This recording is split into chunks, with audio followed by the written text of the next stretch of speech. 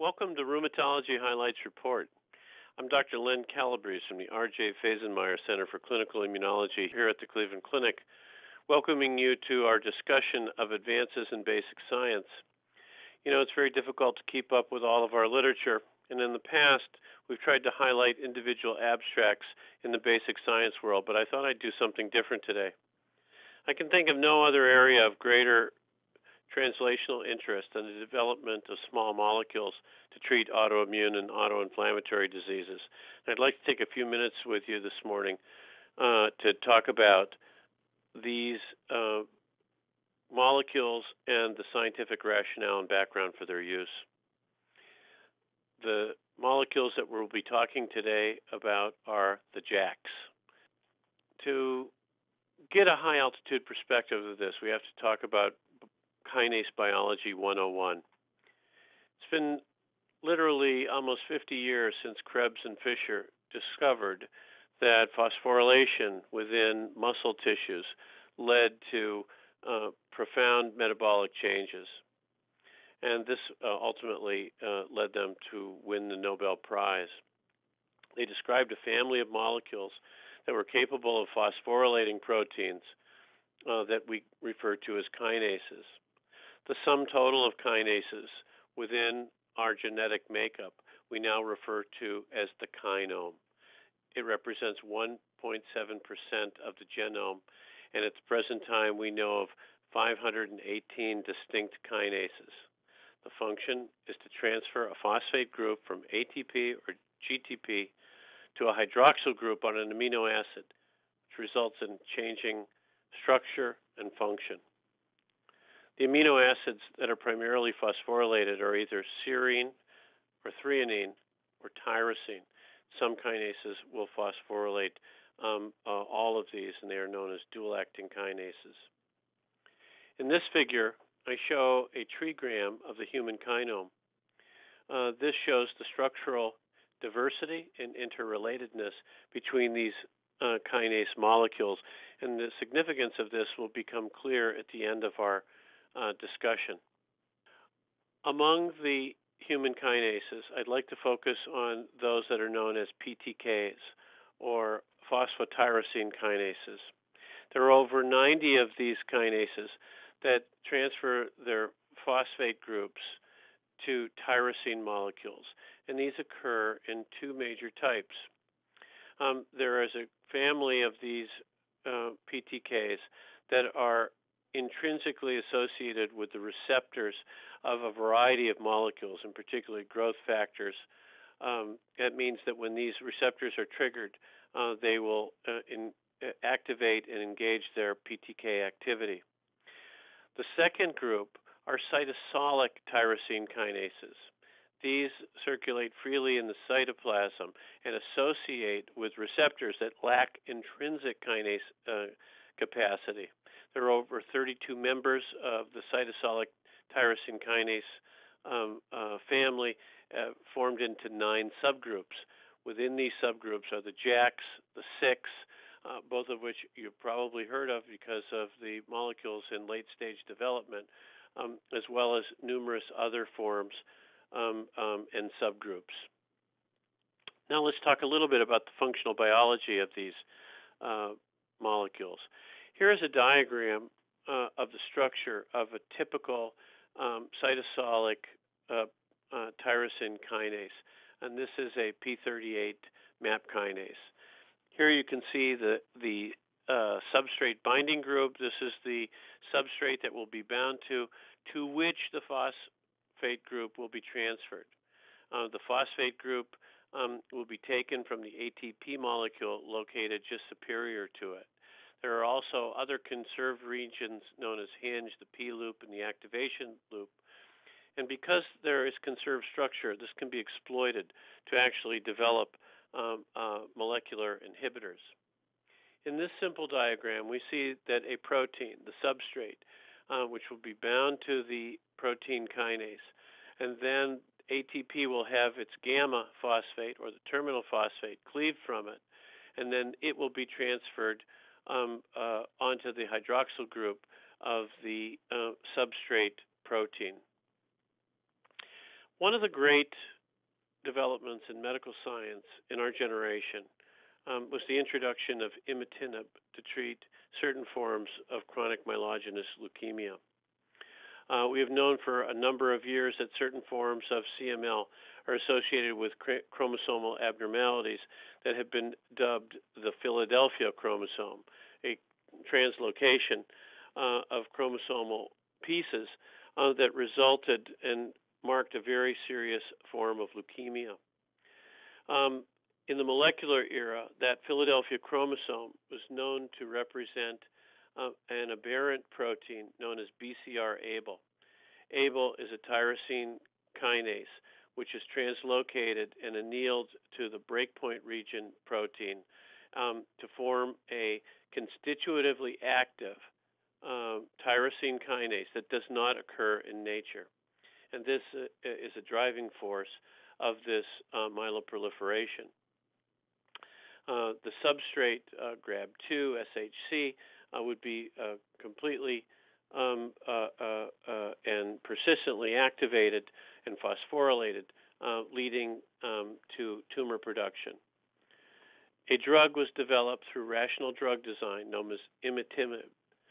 This was thought to be originally a highly specific inhibitor of this aberrant tyrosine kinase.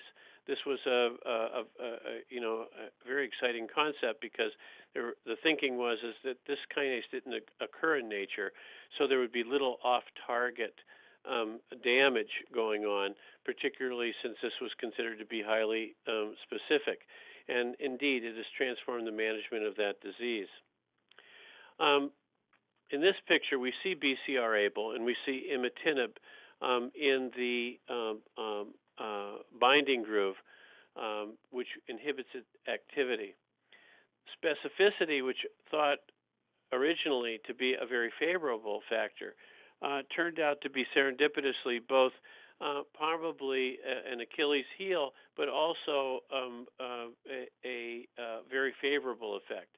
And the reason is that imitinib had off-target kinase activity against several other tyrosine kinases, including EGRF, which is expressed on a variety of tumors, including non-small cell lung cancer, certain pancreatic and colon cancers, and HER2, which has been found in breast.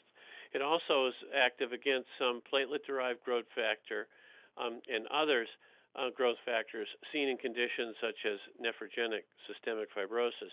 So it has been used in a wide variety of other diseases. In this diagram, we see the rich integration of innate and adaptive immune contributions to the pathogenesis of rheumatoid arthritis. And we have been selectively picking off varying cytokines in cells, such as B-cell inhibitors, T-cell inhibitors, cytokine inhibitors, in an effort to quelch this aberrant inflammatory activity occurring systemically and particularly within the joint. This diagram shows that these cells, these immunocytes and cells of adaptive and innate immunity, sense the environment through their cognate receptors on the cell surface for a variety of these cytokines. But from there, that signal has to be transmitted to the nucleus for a transcriptional program to make proteins to lead to proliferation, differentiation, and effector function. There are certain hubs of these intracellular messages that are being transmitted through very key pathways. Here we see the JAKs, the NF-kappa B, the MAP kinase pathway, the SYK pathway. These are just a few of the pathways that link the outside environment of the cell to the nuclear transcription programs, leading to varying cellular metabolic functions. Let's now focus on the family of JAKs, because this is the program that I think is furthest along. On the top, we see the typical molecular structure of the JAK family. There are four, JAK1, 2, and 3, and a molecule known as TYK2. They all are structurally homologous. At the C-terminus end, you can see the two kinase regions. That's why it's called Janus kinase, the two-headed kinase. One is an active kinase, one is a pseudokinase, and a regulator. On the N-terminus end, we have a number of other regulatory sites and a binding site, and these are structurally conserved. The JAKs function to transmit a signal to the nucleus from type 1 and type 2 cytokine receptors, which I'll show you in a minute, are responsible for over 40 different cytokines.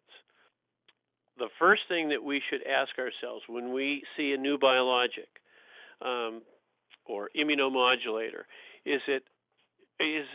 are there any tools in the immunology toolbox that can give us a notion of any cautionary signals? And the toolbox has two very strong pieces of equipment in it. One are preclinical models of knockout mice or transgenic mice, which may tell us something about the functional biology. And the other is, are there any primary immunodeficiency diseases where these molecules are defective and which might give us some information? So on this slide, I show the equipment in the immunology toolbox looking at knockouts. If we knock out JAK1 from an animal, it is perinatally lethal. And this probably has to do because it's profound effects on inhibiting cytokines. JAK2, as I'll show you in a moment, is intimately linked to hemopoietic growth factors, and these animals do not survive, and this is embryonically lethal. JAK3, we have the strongest clinical signal that this is a very important molecule, and that comes from studies of children with severe combined immunodeficiencies, where mutations within JAK3, many different mutations, are accountable for 25 to 35% of children with this profound immunodeficiency. TYK2 has its own phenotypic appearance, perturbing response to certain pathogens. If we ask ourselves, what do these JAKs actually sense, you can see that they are linked to a variety of cytokines. I'm only showing you a handful on this slide, but there are actually over 40 cytokines that use JAKs to transmit their signals. We have the whole IL-2 family of molecules. They share a common gamma chain that includes molecules such as IL-2, 7, 9, 15, and 21. We have type 2 interferons shown which use other JAKs, IL-6 and the GP130 signaling molecules use JAKs, as well as IL-12 and IL-23, which are tied to type Th1 and Th17 responses. And finally, JAK2 being rather unique because they homodimerize and are primarily responsible for hemopoietic growth factors. I'm sure that you're aware that perturbations within JAK2 are a clinical marker of diseases such as myelofibrosis and polycythemia vera. Also note from this slide that in addition to the broad functions that the JAKs serve, they work in pairs. So if you inhibit JAK1, you'll affect JAK3. And if you inhibit JAK2, you'll affect JAK1. And this is important in designing drugs.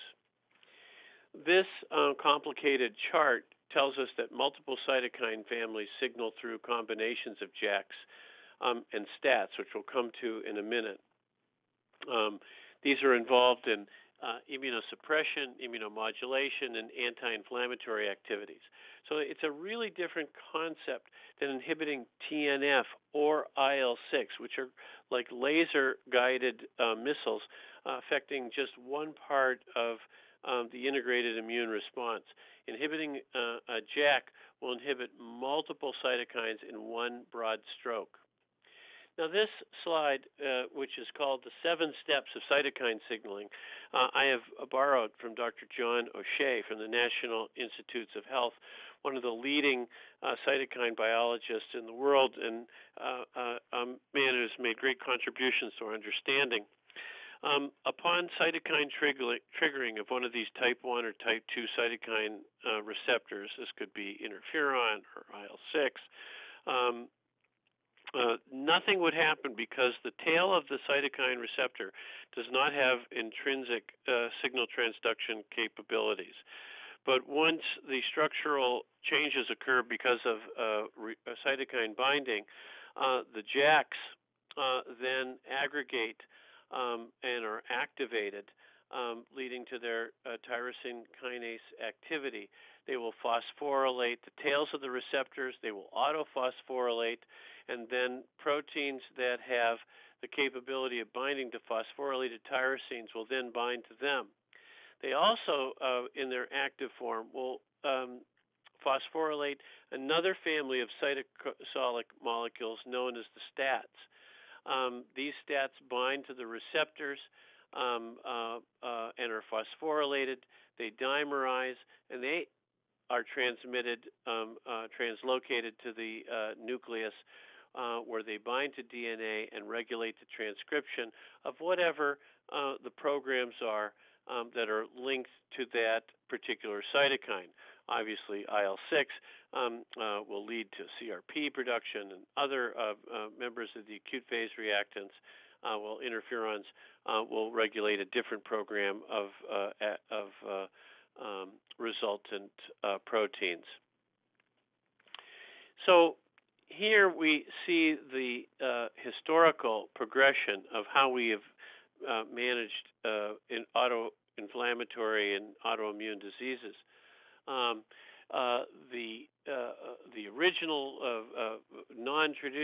traditional DMARDs, non-biologic DMARDs, were empirical. They weren't even designed to treat autoimmune and inflammatory diseases. We borrowed them from mostly from infectious diseases, and we did not understand the mechanisms of action.